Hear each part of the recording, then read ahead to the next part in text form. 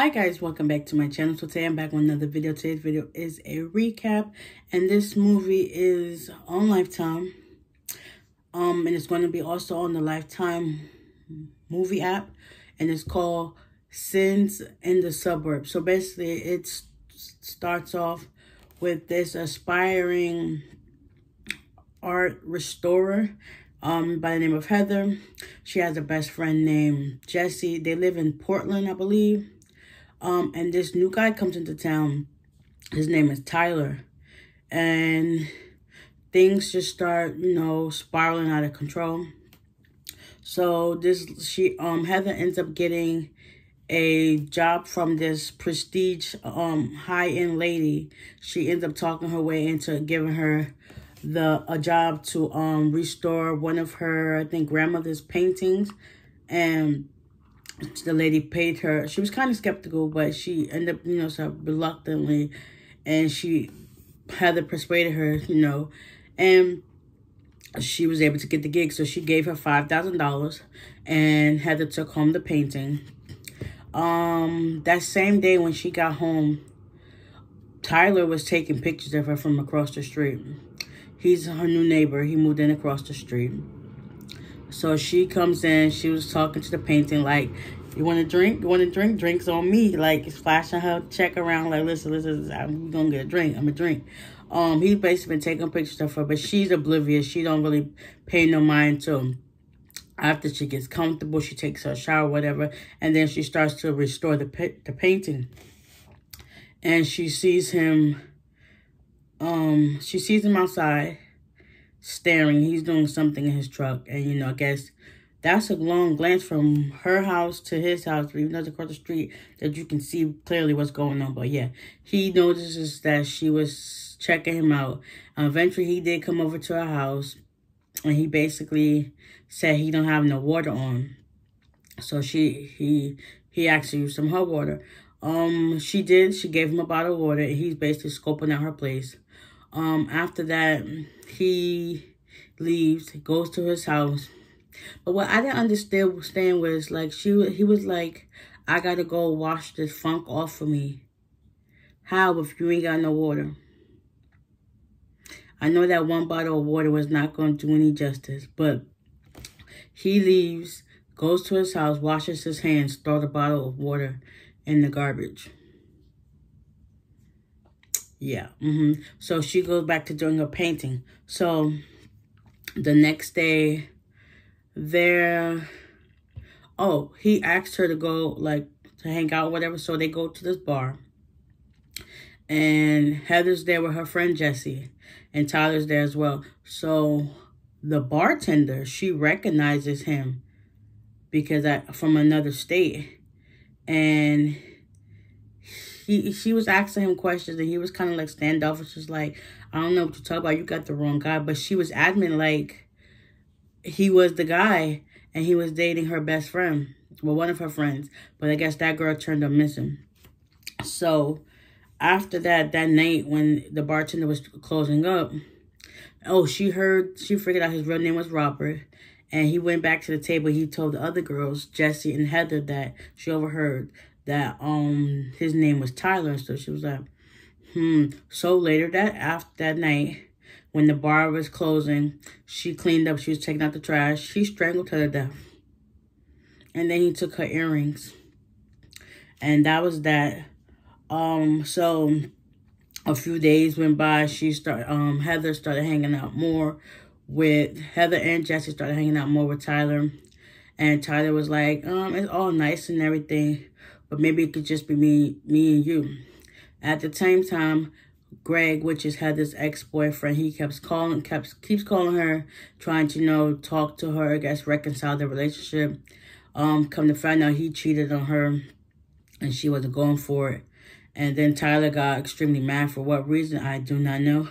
But he got mad, and he kind of like, started doing some... he went in her garbage, because Heather found out that Greg sent her some flowers, so she threw them in the trash. So while she's on the phone talking to him, Greg on the phone, he's snooping through her trash outside, and he finds the card that Greg sends him. He goes over to his house, and he starts looking him up. And he finds him, and he finds pictures with her of Greg and Heather together. And he just starts getting mad. So he starts plotting his plans, you know, take him out.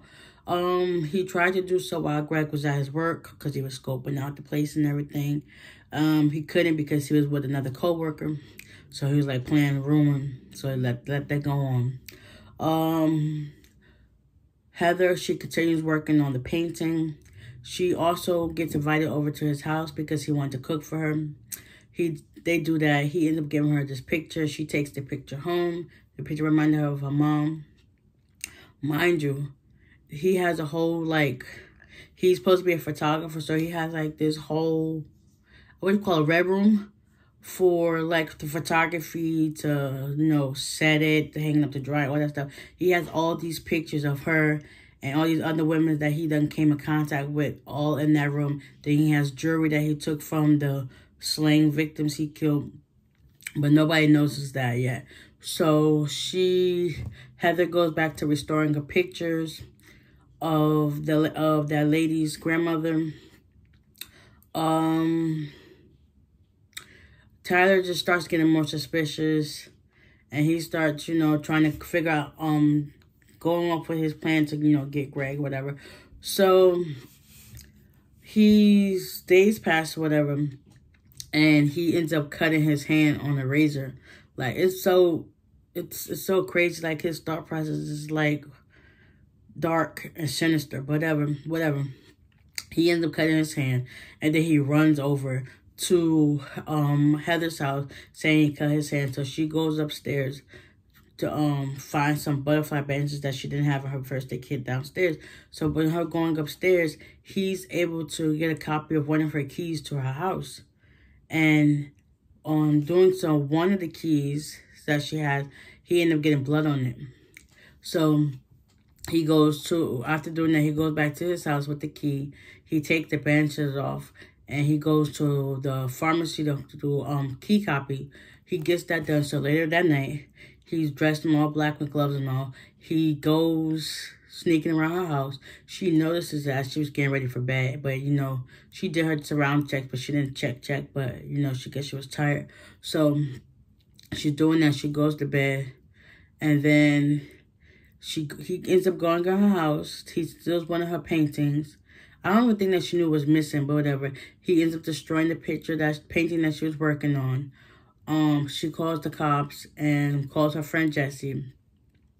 And then Tyler, doing so, he also planted a picture of Heather with her ex, Greg, in the shape of a heart, written with some messages. So Heather thinks that it was Greg, but in all actuality, it was Tyler. Long story short, I don't want to keep dragging this out for you guys. So, long story short, the next day, the police go investigate Greg at his job. He tells them what happened. His coworker admitted to, you know, being together, but he ends up getting fired. So he goes to Heather's house to confront her, like, listen, because of you, I lost my job, but my coworker didn't, or whatever. So basically, he was, you know, his boss. Because the whole entire time when the cops came to his job, you could see she was like, don't say nothing, but it was her. So she ends up losing, she fired him. So he ends up losing his job. So he goes back to Heather's house, and Jesse's there because the cops never came. And then Tyler kind of played it off like he was asleep or whatever, but he was home. And then you see him coming in, running, and then he goes into the house, and the cops was taking pictures and stuff like that. So he's like, So Greg confronts Heather while Jesse's outside, and then out of nowhere, Tyler comes and starts punching him. Like, that was weird. You just come punching this guy out of nowhere. You didn't even know him. Like, she didn't even say, I needed help or whatever. And then Heather starts calling Tyler to get off of him, and he did, like, kind of, like, just blacked out. And then eventually he came to him just like, and he ran off to his house. So Greg is basically gasping for his life. He manages to get enough air into his system. He was able to get up and leave. He said he's going to sue all of them, and he leaves. Jessie and Heather goes back into the house, and she starts talking to him like, listen, you need to come over, stay with me for a few days or whatever. And then Tyler's back home, whatever, doing whatever weird stuff he is. And Heather starts noticing, like, maybe Tyler's not who he say he is. So, Jesse leaves to go home, and Heather tells her she'll be there in an hour.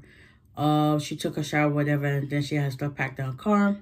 But she also goes over to Tyler's house to apologize about what happened, whatever. But doing so, Greg comes back over to apologize as well, but he notices, he's calling her phone. He notices that her phone and stuff is in the car, and she's nowhere to be found. So he decides, I'm going to go over to, he starts calling her phone. He starts hearing the ring. So he ends up going over to Tyler's house, and Tyler and Heather is in the house. He used the ruse of him hanging up the picture that Heather did for him in the house so he could get her inside, because guess he was going to kill him. So Greg goes to Tyler's house, knocks on the door, and asks him to Tyler there. And mind you, Greg is hearing this knocking sound. And he's like, well, where's that coming from? It's Heather in here. He was like, then he basically bum rushed his way into Tyler's house, but Tyler let him fall. And then Tyler knocked him out. No, he actually killed him. He killed him. And then he goes back to where he put Heather in his room with all the pictures and stuff. And she ended up breaking the glass while he ended because Tyler and Greg were struggling, fighting, whatever. So that was whatever. So then Tyler goes, but yeah, like I said, Tyler goes back anywhere Heather is. So doing so at that time, Heather breaks a glass of a picture off the picture frame. She picks it up, so he comes in. She's slowly walking around. It's a dark room, but even though it's a red light, it's still a dark room. So she's walking around, and when he gets close to her, she stabs him, and I guess in the face, and then she runs out and goes into the house to check to see how Greg is doing, whatever. But she should have just ran outside and like just left it alone. But you know, you gotta go check on, regardless of how you may feel about that person. She went and checked on him. And then he came out of nowhere. He ganged up on them. Then she ended up making her way outside. And then Tyler ends up going to strangle her. And lo and behold, Jessie, she comes in the clutch and she knocks him out with a shovel. And they both hug and cry. And he started regaining his consciousness and was going to hit them with the shovel.